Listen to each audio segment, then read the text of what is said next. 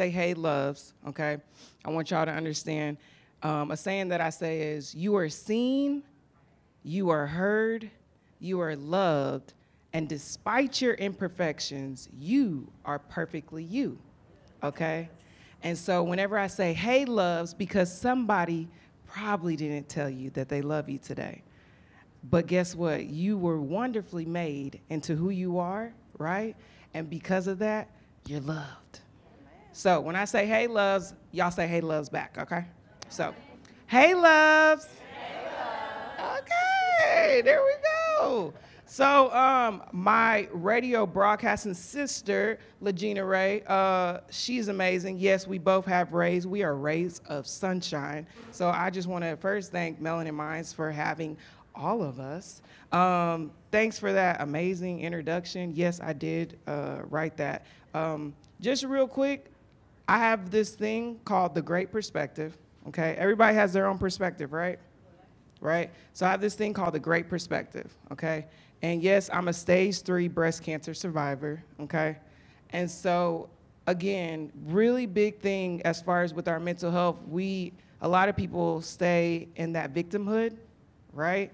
And so my panel is phenomenal because we have took a lot of our things as far as victimhood and became victorious in it.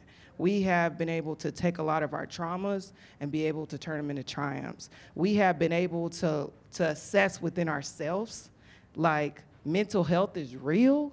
So I am so honored to have these amazing, my amazing panel. They look so good, don't they?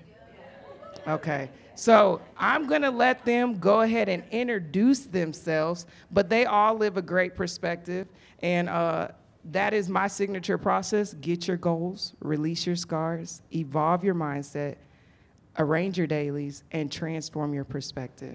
And so, panelists, I'm gonna let y'all go one by one, and you just introduce your name and what you do, and tell them a fun fact about yourself. Just a fun fact, just something goofy, okay? Because that's our business, okay? So.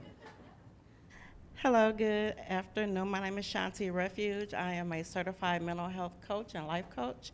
I also have a series of guided journals that help you to help yourself heal.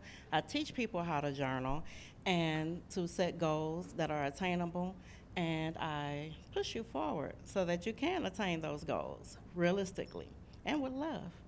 Fun fact about me. I'm fun. I have a lot of fun facts. You are fun. I like to people watch. Oh, that's so fun. It is. Be like, you know, I don't like coming to this dinner with you. I know, that's why I'm on my phone the whole time. Yeah, that way. Mm-hmm. Good morning, everybody. I'm happy to be on this panel with all these wonderful people here today. I'm Elisa Beagle, owner of Beyond Living Wellness. I'm a psychotherapist, and I help people with the goal achievement and dream realization, and just, you know, helping people navigate through life circumstances. Oh, yeah. Fun fact. Come on. That's right. Yeah, somebody got me. Yeah, fun fact. Fun fact, just something random. Yeah.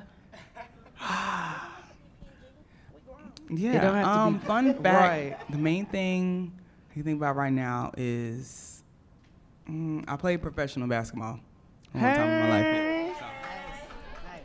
Hey everyone, good afternoon. My name is Akeel Bernard, certified professional coach, and my narrowed niche is occupational wellness. So I help people to fall back into love with work.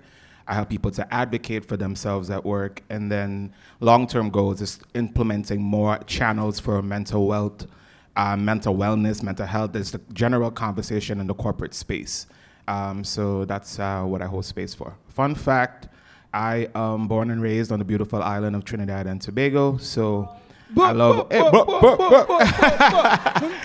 I love all things carnival. So if there's a carnival happening somewhere on the globe, my goal is to be there and just to enjoy the sun and all the fun things that come with, you know, being Caribbean. So the Caribbean people in here, link up in the back, okay? Right. I ain't Caribbean, but I sure like to dance. Like Hey, y'all, hey.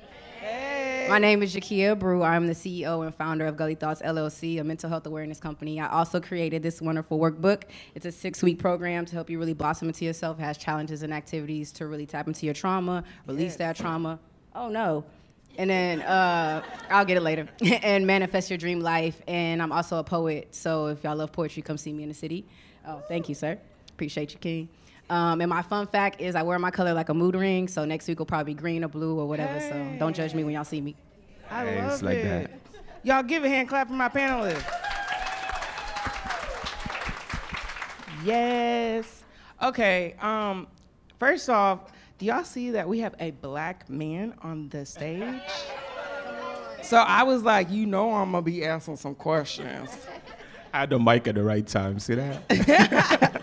So, Akeel, we're in the black and brown community, right? And a lot of times, you know, a lot of men, they don't really talk about their mental health, their feelings, their emotions. As a black woman, how can we support you?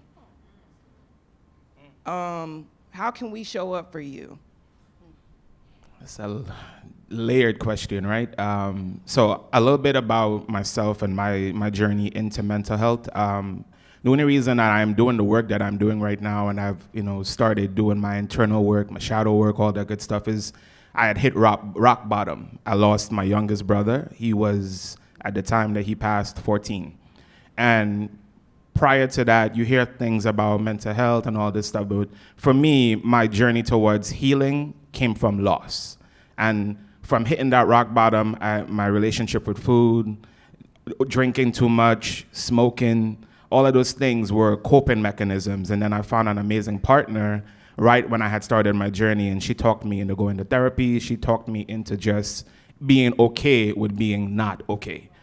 So I think black women hold space. Y'all are naturally nurturing people, all right? You guys are nurturers from the time you enter the world. And a lot of the times, black men just need to see other black men doing the work. So while you're holding safety for us to actually go do that work, for us, oftentimes it needs to be familiarity. We need to see other men. We need to talk to other men.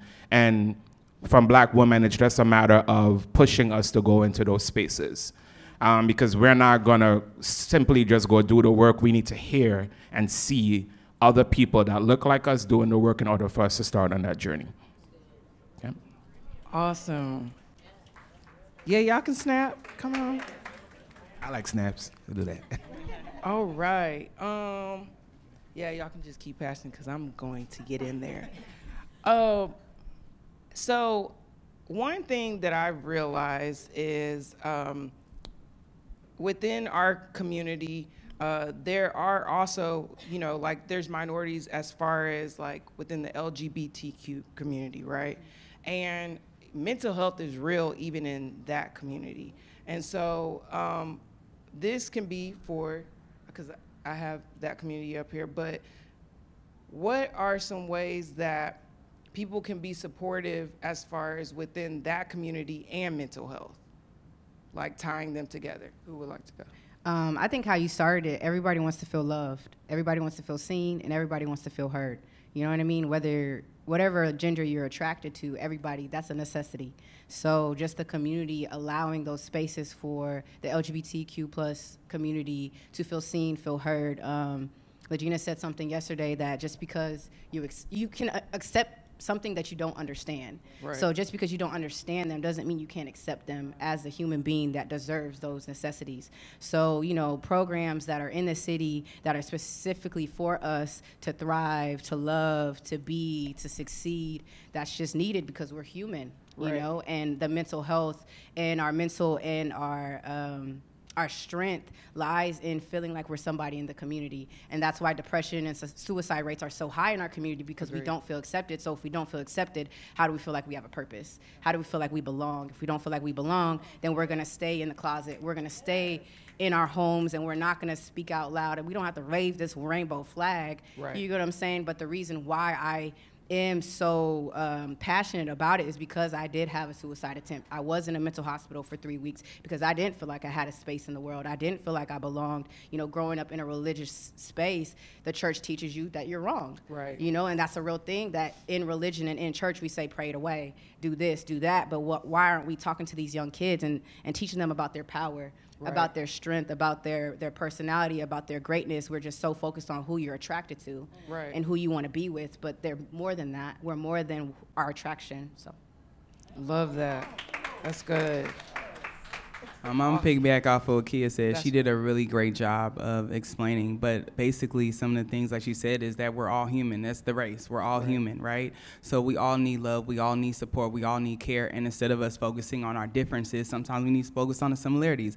You know, maybe you've never faced extreme depression, but you felt sad. You know, you've been sad at some point. You know, you've had maybe a loss. You know, maybe you haven't had somebody die, but you've experienced a loss of a relationship, a loss of a friend, a loss of whatever. So I think if we could just focus on what are the similarities more than what are the differences, I think it would be a lot easier. It's like treat everybody like a human being, right? Treat everybody kindly, treat everybody nice. You never know what anybody is going through, and you never know when you're going to need that same treatment. So I think it's really important just to focus on those similarities, focus on thinking of this person like that could be your sister, that could be your brother, that could be your mom, that could be your dad, that could be your uncle, you know, whoever, and really just making sure that you give the kind of love, care, and support that you would need. Yes. Come on. All right. So one thing that I have learned as being a person that has I am considered a highly functioning person with anxiety, highly functioning person with depression, and also a suicide survivor. I have had multiple attempts because, you know, life be lifing, okay? But guess what? God be Godin' for me. I like that. So being that I realized that I am a walking miracle, going through stage 3 breast cancer, being diagnosed at 31, one thing that I realized is a matter of my day-to-day routine. And so with knowing my day-to-day routine, I had to really hone in on self-care practices. And so y'all have some amazing self-care things that y'all do. Shawnti, you do journaling, and I don't like journaling because I don't like writing, okay? But how can somebody that's like, you know, I don't want to go back to where I was. I want to stand in the light of being and really walking in my light and really honing in on the things within myself. Journaling has been very beneficial to you. Can you teach us, like, what are some ways that can help us in journaling? First, when you journal, even if you start to think about journaling, you have to commit to being honest with yourself. We lie to ourselves so much that we start to believe our own lies. And journaling will make you tell the truth. You know, you can say what you want in this journal, but, you know, after a while, you're going to be like, okay, this is not me. And journaling, the way I had to learn how to do it, wasn't a good way.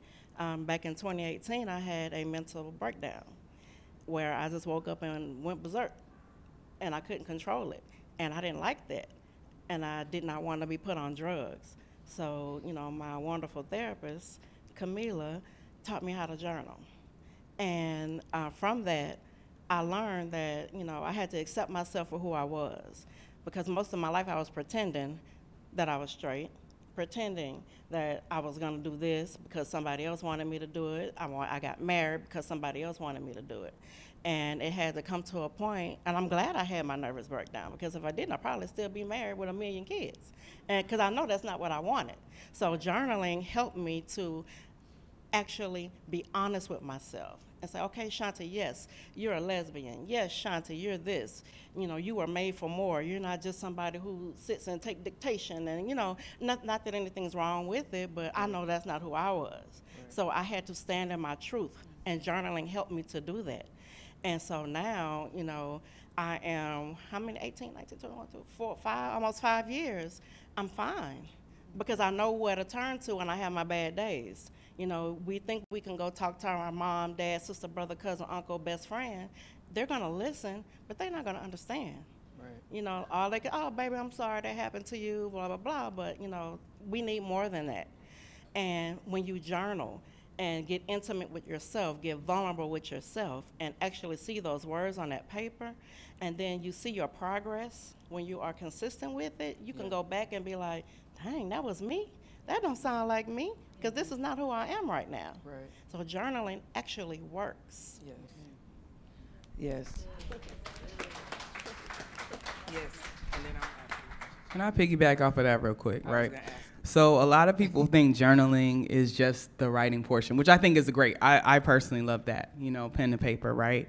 But I think also it's also finding different forms of release that fits you, right? Yes, so for me, agreed. Journaling some days, you know, getting my Moesha on, like, you know, writing a little journal, you know, is great. But then there's some days I'm on the move a lot. So I just pull out, you know, my phone and I press play on my voice memo and I talk into my phone, and it's really good because I can talk as much as I want. I'm in traffic. I'm getting a release for that day, right? And for me, also seeing the words is very important. So, you know, there's an app for everything now. I have a transcription app where it transcribes my whole voice memo into words, and when I read it, and I'm like, wow, like, okay, this is a lot. It just is a different feeling. And then for some people, to me, video journaling is also really important. That's like exactly she was saying, like you can see where you were. Like sometimes your face looks different from where you were at that time. Like when you were in a depression or where you were very anxious, like you can tell like how fast you were talking or how you looked, or were there bags under your eyes when you weren't getting enough sleep because you were dealing with a whole bunch of anxious thoughts, as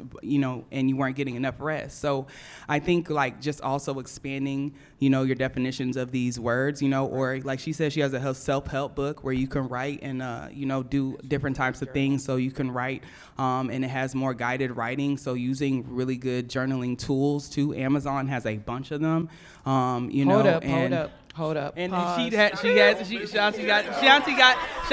Amazon in my panel. Jaquia got some. I'm sorry. Okay. I apologize. Shawnti journals. Yeah. These are the only two that exist Follow right on now. Instagram. All right, I do apologize. Amazon ain't getting all our money. But yeah, like you get the gist of what I'm saying, y'all. And yeah, I do apologize about that. But yeah, Look, at the end of the day, it's about just seeing what fits you too in those spaces. Right. So. Agreed.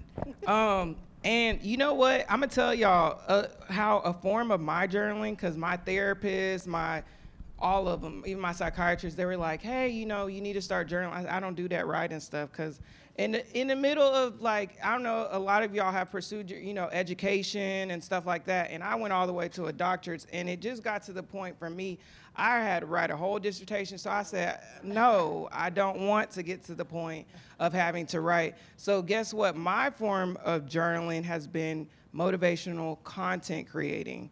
And so when people follow me on Instagram, that's me. Like me having my time, getting my vitamin D, because they said I got to do that, okay? So, you know, it's like, let me do my little mental health stuff, okay? Got to go outside, let me go outside. Got to go outside, got to do affirmations. All right, let me do an affirmation for me and then put it out, you know? Let me speak truth into myself and then be able to help others with it. So, you know, if you find your way of journaling, just know that sometimes you can, through your healing, you can heal others. You know, I hear a lot of people say hurt people, but heal people can heal people. All right, it's getting deep, but guess what? I'm this goofy, okay? So I'm like, y'all, let's tell me in y'all's mental health as far as in y'all's life, y'all have had to, we all like superheroes, right? Yeah. Right? And so you have had to more than likely be a superhero. And so I just want y'all to like go down and just say, like, what superhero do you think you had to be, like, when you transformed like your traumas and became in your triumphs? So I'll start it off because I don't want y'all to steal mine, okay? I have been and will always be Wonder Woman. No, that's me. No, baby. I had to tell my students, no, baby, I am Wonder Woman, okay? After going through suicide, I was like, oh, I guess I'm becoming Wonder Woman. But after going through breast cancer and 7 surgeries and having both of my breasts chopped off, I mean, I'm like, baby, don't come for me. Okay? I am Wonder Woman. So that's my character. What's y'all's characters? Wonder Woman. You could be Wonder Woman. Wonder Woman. Okay. Because it took me a long time to admit something was wrong. I knew something was wrong, but you know that commercial that you see with the lady holding up the smiley face? But behind that smiley face, she looking like that was me, literally. I was going to work, doing day-to-day, pretending until I couldn't pretend anymore. So I had to be Shawnti the employee, Shawnti the mother, Shawnti the wife, Shawnti the daughter, Shawnti whoever everybody else wanted me to be. And, you know, now that I have come onto the other side, I'm still Superwoman because I know. Are you Superwoman or Wonder Woman? Both of them. Okay. I got an alter ego. You could be Both. too. I have alter They ego, got a lot of so people living it's inside fine. of me. It's fine. And it's like now I take what I have learned and what I've been through and I help other people so that they can, you know, get past and get over and get through with theirs so they can help other people. So yeah, I'm all out. And it's above. All right, I love it. I'm gonna come back to this one. I have to think of a good character, and y'all already took Wonder Woman, Superwoman, so yeah, I'm good. Look, because I got some more. For me, I don't think this superhero exists, so I get to create one on the spot, right? So my superpower would be taking in energy and then making it positive and sending it back out. Ooh, I like that. So I don't know what I would call myself, but if y'all got a name, let me know. We'll coin it. We'll think of one. And the reason I picked that is because in this part of my spiritual evolution, I really do believe that my purpose here is to listen actively and take that in and then amplify what goes out. And especially for my brothers out there, because rarely do you see somebody else doing the work in real time that comes from my background, working in corporate and then making the transition to come do healing work. Looking to hold space to become trained in doulahood so I can bring my children into the world and be part of that. So I'm tapping into my nurturing energy, which oftentimes is identified as feminine energy, but I'm comfortable there. I'm comfortable being the only man on a panel full of women. I'm comfortable being the only man in a room full of black, strong women. Come on. And being able to listen. And then also being able to represent us in rooms where we're often not represented. I love it. I love that. My superhero is Black Panther. Ooh. I feel like he had a lot of doubt. He had to, really think like, can I fill my father's shoes? Are these shoes too big for me to fill? And I really struggled with self-doubt my whole life. And I really got to the point where, I started stepping into my purpose and started stepping into my passion. I feel like your purpose is your best antidepressant. Yeah. And once you start walking into that passion, you start seeing yourself different. You start acting different. Your behaviors start to change. Right. And then you start to show other people that they could do the same thing. So seeing, Black Panther on the screen, a lot of little kids are like, oh my gosh, it's a superhero, but he's black. Yeah. And I could be that. So it represents me, I feel. Love it. Wakanda forever? Wakanda forever. You got one? Yeah, I just got a superpower. I'm gonna be like Akeel. I don't really have a name for it. Hey, that's you know what I'm saying? Yeah, right. We'll find a name later. That's cool. But I think this might seem cliche, but I think being a safe space. I think I have the ability to find a point of relatability for everyone I speak to. Like I said earlier, it's kind of like we're all human. There's a point of relatability, right, with everyone that I meet. And I think just making people feel like they can feel heard, felt, and understood. I feel like if we're human, we all want that or desire that at some point. And I think just being a safe space, just listening, a lot of people think it's because I'm a therapist. No, like I was this person before I was a therapist. I just happen to feel like, oh, they have a job where they're gonna pay me to do it. Right. Oh, all right. I was already doing it for free. I do this for free. But I mean, if y'all wanna, give it a profession and a name, I'm cool with it. But I think that's very, very important for me is to make sure, everybody feels like they have a space, right? And they don't feel alone. Even if they have 1,000 people around them, people can still feel like they are alone and have no one. And I think it's very important if I show up in anybody's life in any space that they feel like they had a chance to actually feel that safe space to feel heard, felt, and understood. So. Yes.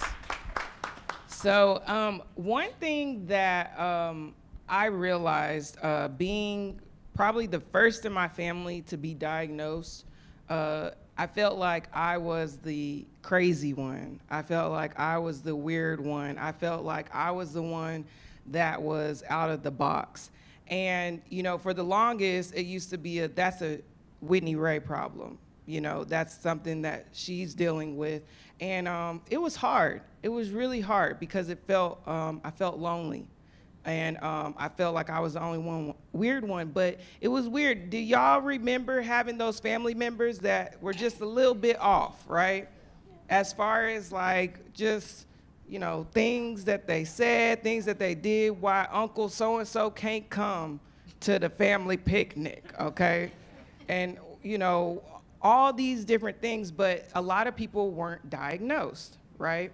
And so being that I'm now a generation that has been diagnosed, I can proudly say, because I've been diagnosed and seek the help as far as in therapy and practicing daily as far as like self-care routines and being on my medicine. Y'all, that's my happy pill.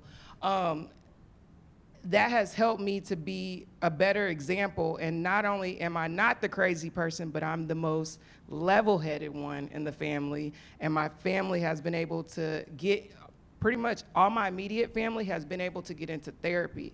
So, leading to that, as a therapist, like, how are ways that we can communicate, because I was not the best communicator whenever I got diagnosed and was on my meds, because I was mad.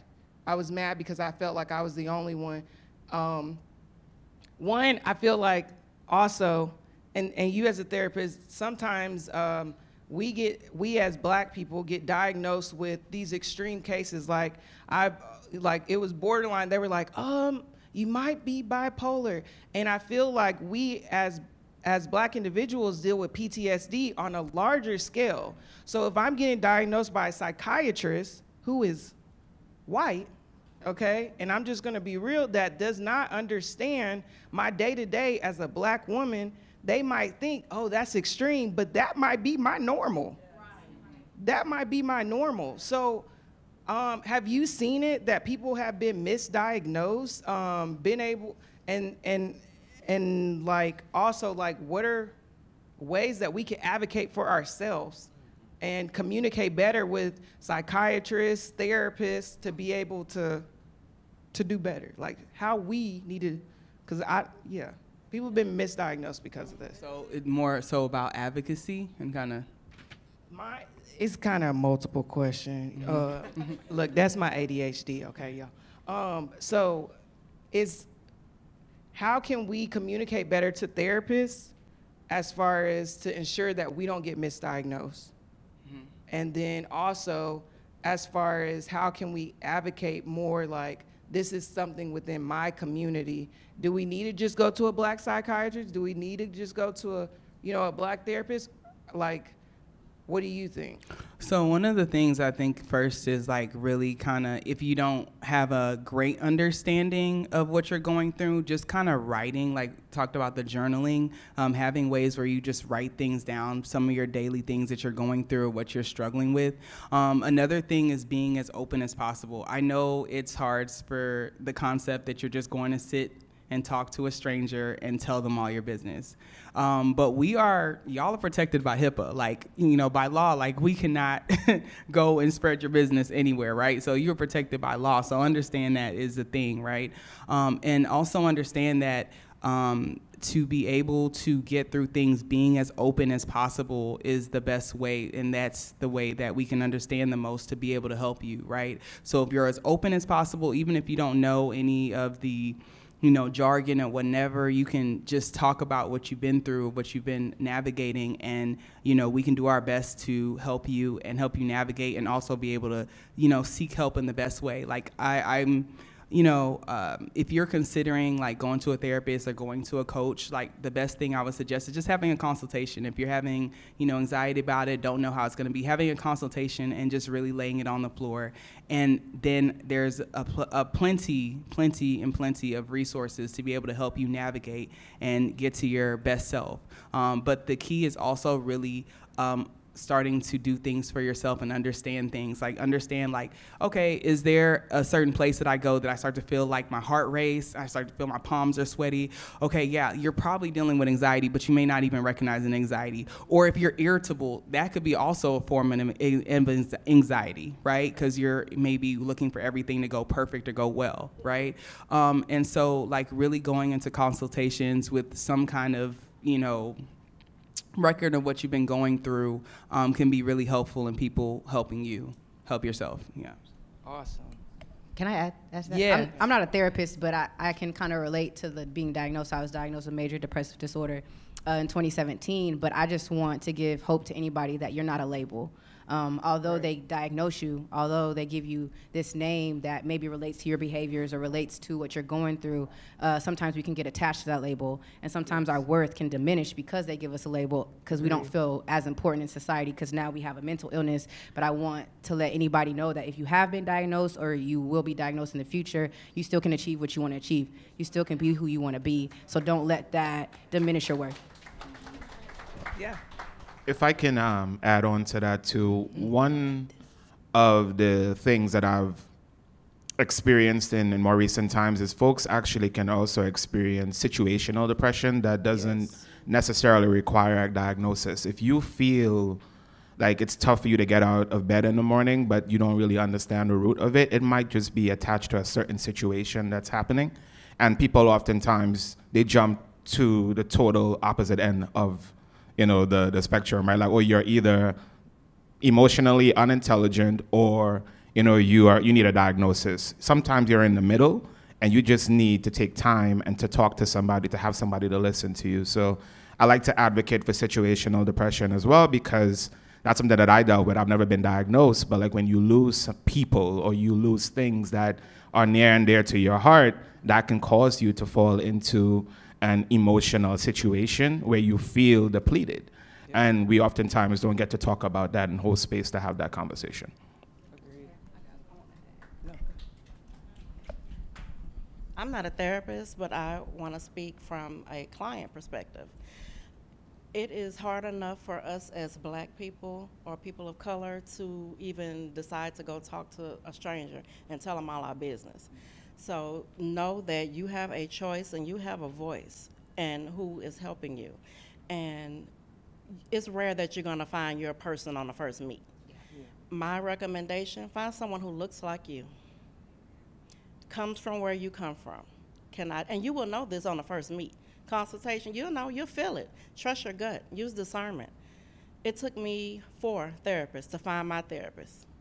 So, and then that was a process.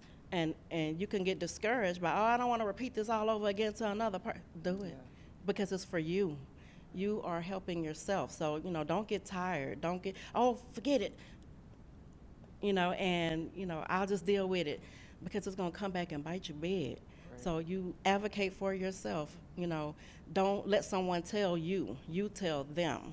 And if you feel like that person isn't listening to you, move around. They work for you. Right. Not the other way around. Agreed. So you have a choice. Yes. Good job. Y'all can give a hand clap for that. So one thing that I noticed is, whenever I started therapy, we definitely had to go through the process of digging deep and talking about everything. And a lot of people don't talk about that. My good sister's in here, and we talk about it because we both in therapy, and nobody talks about how hard it is to release those scars. How we have to relive memories that we don't want to.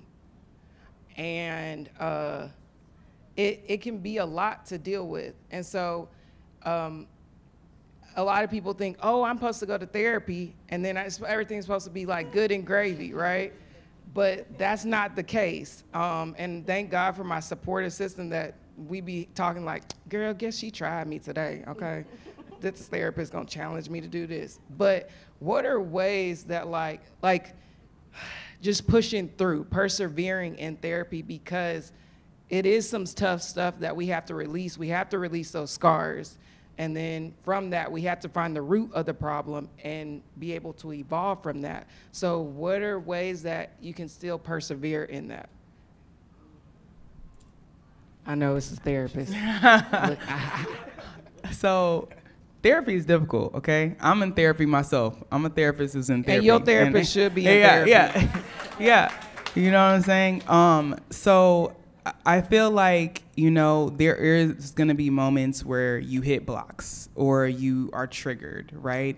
And that's because that's part of the process, right? That's part of the healing process. So some of the ways that I would suggest going about that is one, being vocal about that. I mean, like, I feel triggered right now. I'm hitting a block. This is a lot, right?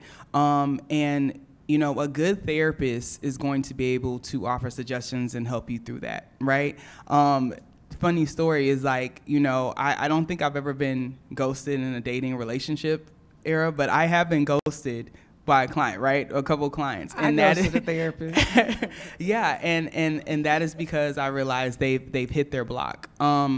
Even though I would like to help them, I also understand the process can be tough sometimes. It is okay to take a moment away from therapy, but still doing the work outside of that, right? Because it can get challenging, right? And that is okay. I think, I suggest communicating that and still having things that you do, like being in wellness circles, having an activity that you look forward to, maybe yoga, maybe working out. Mental health conferences. Your mental health conferences, finding alternative forms of wellness, even trying a coach, right? If you're like, hey, I've been in therapy, I'm working through trauma, let me work with a coach and see how that goes as well. But just continuing to evolve is the key, right? And just having safe spaces where you can do that and continue on your journey. Awesome.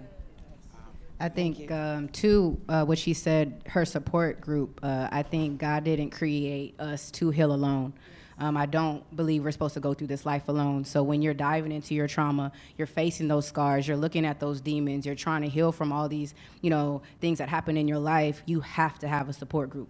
You have to have people that are thinking like you, that are healing like you, that are growing like you, because it's hard to do this alone. So, if you need a resource, I have a weekly accountability group where we go through the journal and the workbook together, because sometimes when you're just in your room and you're writing down your trauma, you're triggered, now you're sitting in your room triggered, now you're crying, and now you put the workbook away and you go on about life and you just suppressed all that you're supposed to be working on. Instead of going through it as a group, we're talking together, we're releasing together, we're laughing together, and things like this, like they said, the mental health conference, to be around other people that are healing or working towards that is inspiring. Because the shit is hard. Yes. Agreed. So much gems just now, and I just really want to jump in and add that sometimes getting the therapy is a journey, and you need to hear from other people how therapy has changed their lives, right? In order for you to believe it, you need to see it. And then one of those avenues that a lot of people can actually seek out is peer support groups. So I'm a certified peer support specialist in the state of California and then also in Texas. And then what I've seen in those spaces are you have so many people that feel more comfortable talking to a peer instead of speaking to somebody that in those situations are considered kind of like an authority figure. Because when you go and you're paying to talk to a therapist, they are the subject matter expert. When you're talking to a client, when you're talking to a coach, we can also be considered a subject matter expert. But when you're talking to a room full of your peers and they're talking about their challenges, things that they've gone through, how they hit rock bottom and how they made it back to the top, or even simply like their struggles with drugs and how it led to mental health challenges, you see yourself reflected in the room, and then you're more likely to go to therapy. And that's especially for men as well. We tend to go in directions where we see ourselves reflected. So the more spaces that we have where we can meet men where they're at to talk to them about the transformation of therapy, the easier it is for us to acknowledge that and embrace that we might need to go to therapy to talk to somebody to get that help that we need. Awesome. Awesome. Okay, guys, y'all know it's goofy moment time. All right, so I don't know about y'all, but there's things that I've had to implement in my life to be able to get out of my head and just live life, okay? One for me, and y'all just tell me what's that one thing that you've had to do to get out of your head and be able to just keep it moving, because we want to help them. Me, it's dancing, okay? So I love to dance. I like to boogie on down. Down, boogie on down. Look, I ain't gonna go all the way down, but you know what I'm saying. So I like to dance, and I have come to the mindset of just like, that just releases so much. The endorphins, you know, just makes me happy. Sometimes I call my girlfriends and I'm like, let's go out and dance. Now I do it when I'm in extrovert mode, and then whenever I flip into introvert mode, I'm like, it's at 9? I can't do that. I gotta take a nap. So what is that thing for y'all that helps y'all get out of your head? Well, you took mine. Mine's definitely dancing too. Well, we can dance. Come Yeah, on. Hey. Okay, but my second one is definitely poetry. I think any form of self-expression, it just moves that energy around. You get it out of you when you're on stage. You just can say whatever the hell you want to say, Right. and can't nobody say nothing about it. You know what I mean? So it just gets me to another space, into another dimension. So I just encourage anybody to find their form of self-expression, whatever that is for you. Awesome. Yeah, I'll double down on that and say movement, not just dance. I find myself when I'm in my meditative state, I'm listening to drums and my body takes on a natural flow of movement. And being from the Caribbean and have, everyone in here is, from Africa, you know what I mean? I feel a strong connection to music, and it's a part of me, you know what I mean? I love drums, I love water, I love most things that allow me to move freely and doesn't restrict me in my movement. Yeah, I love that. I think for me, mine would be just sports. I don't have to be good at it, okay? I'm Serena Williams in my head, okay? I'm Serena Williams in my head, but I suck at tennis, so don't challenge me. But just any form of like sports or just some type of movement. I like going to play basketball. It's my first love, so I like, talking smack, like, oh, you gonna guard me or what? Like, and it's just fun. It's just funny to me because it's, it's not the WNBA. I'm just playing, and I'm gonna go home, and it's gonna, go about my business.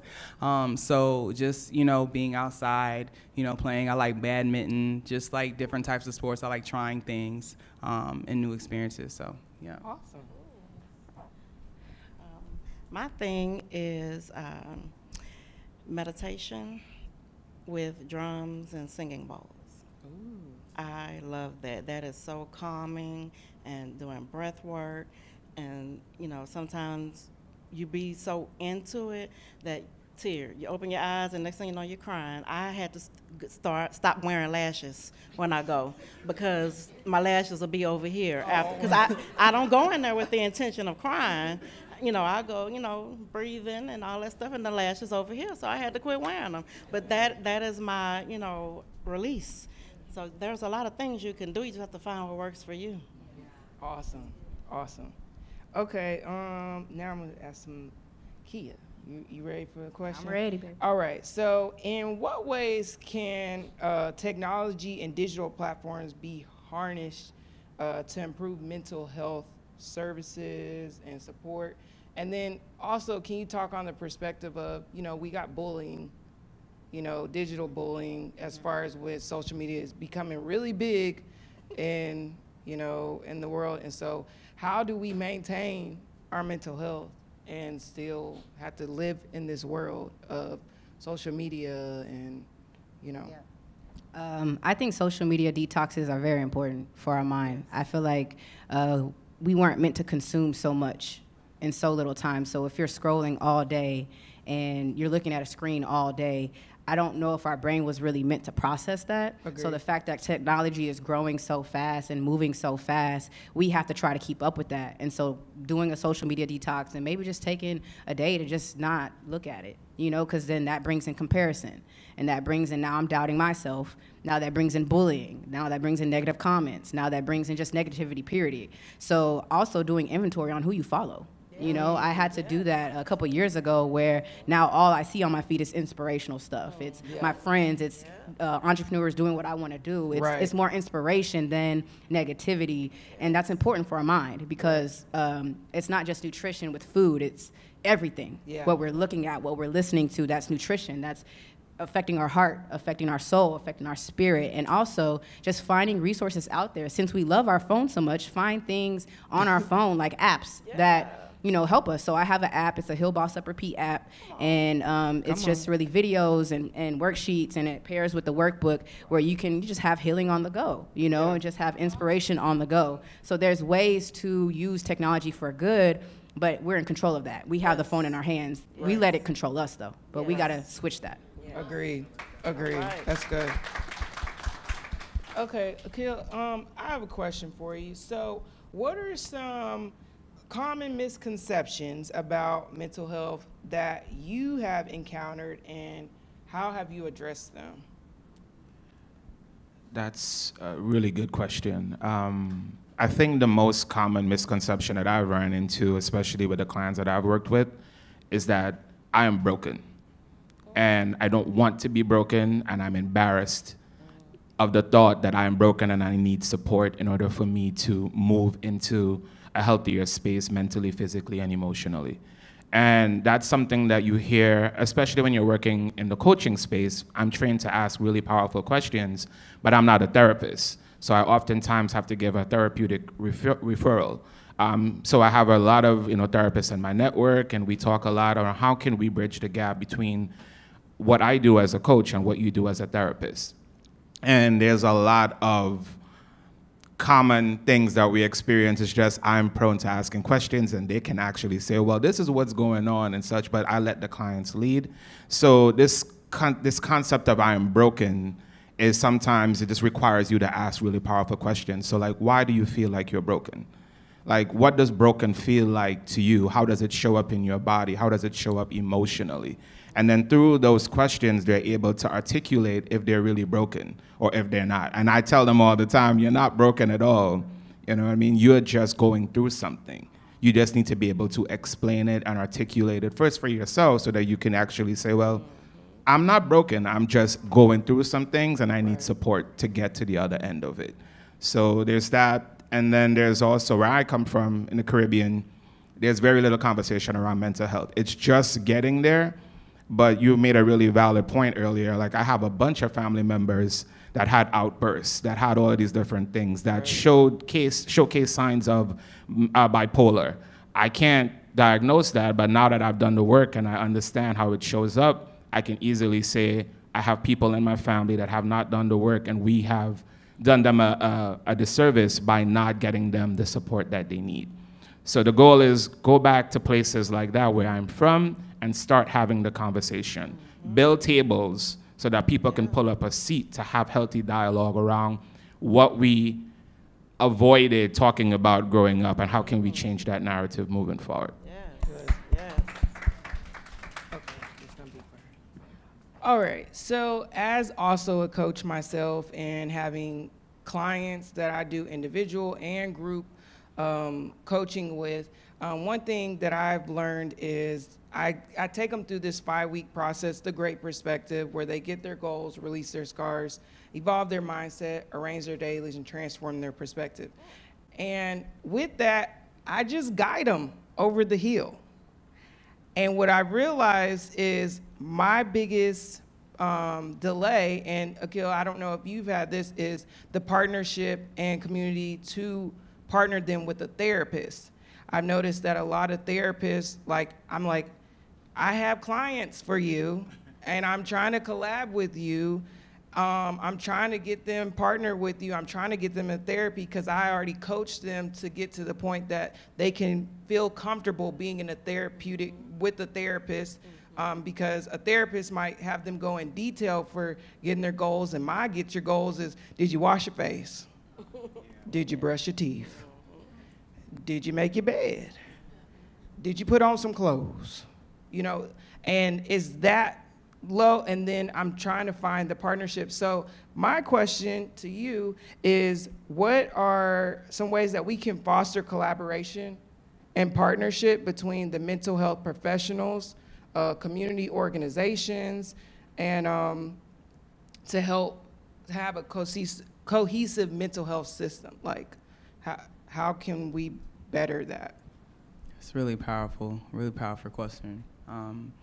So I think on just like a personal level, on me understanding, is like having, you know, spaces like this, like Melanin Minds, like having meetings, making sure that we're getting support as well, you know, because, you know, healers need healing as well, and that's how we have our most powerful stories, or the way we're able to help people the most is we also are going through our journey and our healing journey and able to, you know, help others.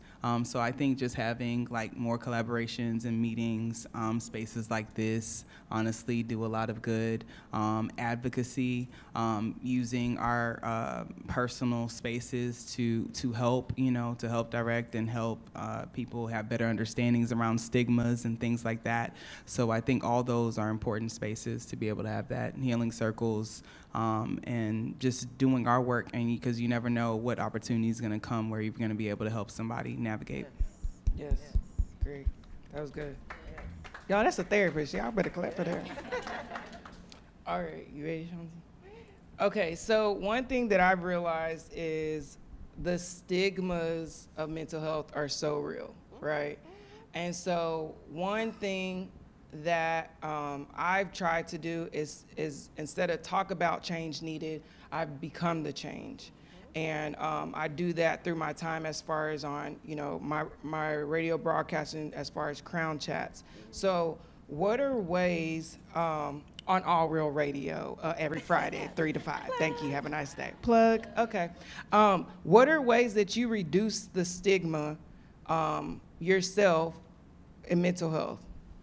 I am very transparent about my story. I will tell you in a minute that I went berserk in 2018. I will tell you that I went to a psychiatrist who tried to drug me up, and I didn't want that.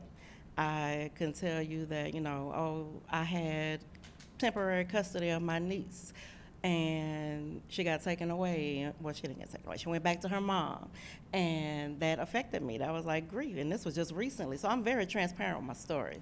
I can tell you that I was a teen mom. I had a kid at 14, and I didn't realize that that was traumatic at the time.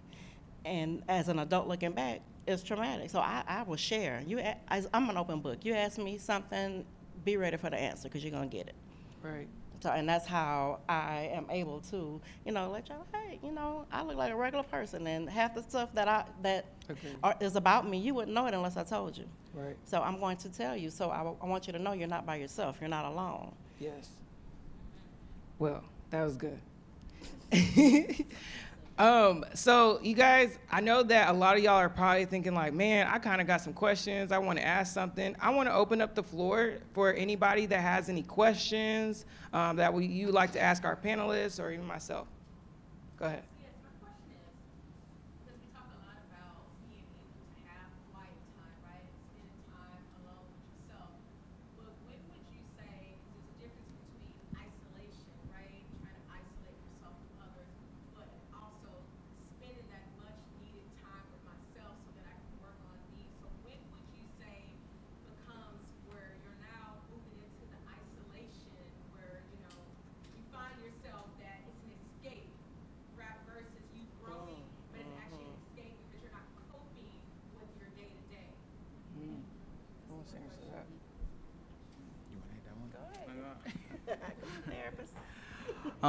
I think what you're talking about too is operating in avoidance in some ways, and knowing the difference between I just need a little time. I think also recognizing like how you exit, right? If it's like I got triggered really bad and I feel like I just need to avoid or take time away I think, you know, that could be a difference too. Like, okay, how do I exit this space, right? I'm like, now I'm avoiding because I don't want to deal with it. Am I actually doing something active to help me in that time? Or am I just like going about my normal activities and not wanting to talk to anybody? I think what am I doing in that alone time is very important. I think also, you know, taking time is important for yourself, like to just do like some of the things we talked about, journaling, you know, dancing, whatever it is that you need, and finding a way to reemerge in society. Because I think, you know, we can only avoid sometimes. We still have to go to work, we still have to interact with people, but also listening to your body. I think it's really important to understand yourself, right? To spend time with yourself, because it's hard to speak for everybody. Everybody's different. So I think understanding, like, what are the feelings I'm going through, asking yourself why, doing some writing, doing some things that help you release, and then figuring out how you need to reemerge into society, and if you're avoiding versus just taking some time for yourself. I would love to add, I needed to like hear her speak so I can get my thoughts together, right? I think a really big part of your evolution is also using verbiage that feels less negative and feels more positive, right? So when you said isolation, my first thought was like, well, that could be considered a negative thing if you're isolating from people. So I oftentimes take words that have a negative connotation to it and try to put it in a more positive frame. So I would call that spiritual stillness. When I am sitting by myself in a quiet, meditative state, I am able to ask myself questions and then get answers. You know, regardless of what you believe in or who you believe in or what supreme being you fall under as far as your worship, it's all the same. When you ask yourself a question in that state and you get an answer, that is when you are, you know, creating time for you to listen and for you to ask those deep-rooted questions. So for me, my spiritual stillness is such an important part of my day-to-day routine that I don't even consider it isolation. I consider it just my time to connect so that I can ask myself really powerful questions that oftentimes nobody else have the answers to. Awesome. Well, guys, if y'all do have further questions with any of our panelists or even myself, please feel free to get with us after. We are very open to being able to talk to you all. But before we go, I want everybody to say one by one your name and then your Instagram handle or how people can follow you, or, you know, put your stuff out there, okay? Get your business. Again, my name is Jaquia Abreu. You can follow me at Gully Thoughts. That's Gully Thoughts, and the same as my website, gullythoughts.com. You can find my merch there, my online courses there, my workbooks there, my poetry book there. Whatever you want, hit me up. I got books too in my car if you need those. She got her books in the trunk. My name is Akeel Bernard. On Instagram, it's I am Coach Akeel. Akeel is spelled A-K, 2 E's, 1 L. And I'm in this era now where I'm not hiding behind a specific name. I'm gonna just call it what it is. Akeel Bernard is the brand, and I live what I do. And if you're looking for somebody to hold space to help you fall back into love with work, advocate for yourself at work, or you need somebody to come pull up a seat and tell your corporate team why mental wellness is important in the workplace, I'm your guy. Happy to help you with that. All right. I'm Elisa Beagle. My IG handle is Beyond Living EB. The website is beyondlivingwellness.com. I'm here to be able to help support anyone navigate through their life circumstances or anything that they need. Or just, I think another thing I wanted to really quickly debunk is that you don't have to feel like you have a problem to solve to go to therapy or have a coach. Sometimes you can just have somebody that you want to just bounce some ideas off of, or, you know, you just want to kind of talk through things, you know, and you don't really feel like you can do that with anybody else in your life. So, you know, you don't, have a non-judgmental lens. You don't really have to feel like something is wrong to go to coaching or therapy. So, yeah. My name is Shawnti Refuge, and y'all can follow me downstairs. I have a table downstairs. And come and see me, come and talk, come and chat. Otherwise, you can reach me on Instagram, Shawnti Refuge Journals, SHAWNTIREFUGE Journals. And same is the web address, ShawntiRefugeJournals.com. Awesome. And my name is Whitney Ray Hill, and you can follow me on It's Whitney Ray, so IT is Whitney Ray _.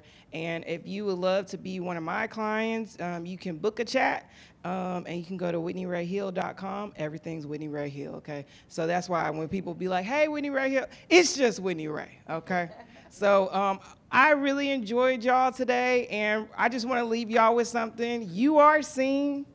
You are heard, you are loved, and despite all y'all's imperfections, you are perfectly you. Y'all have a great rest of y'all's day.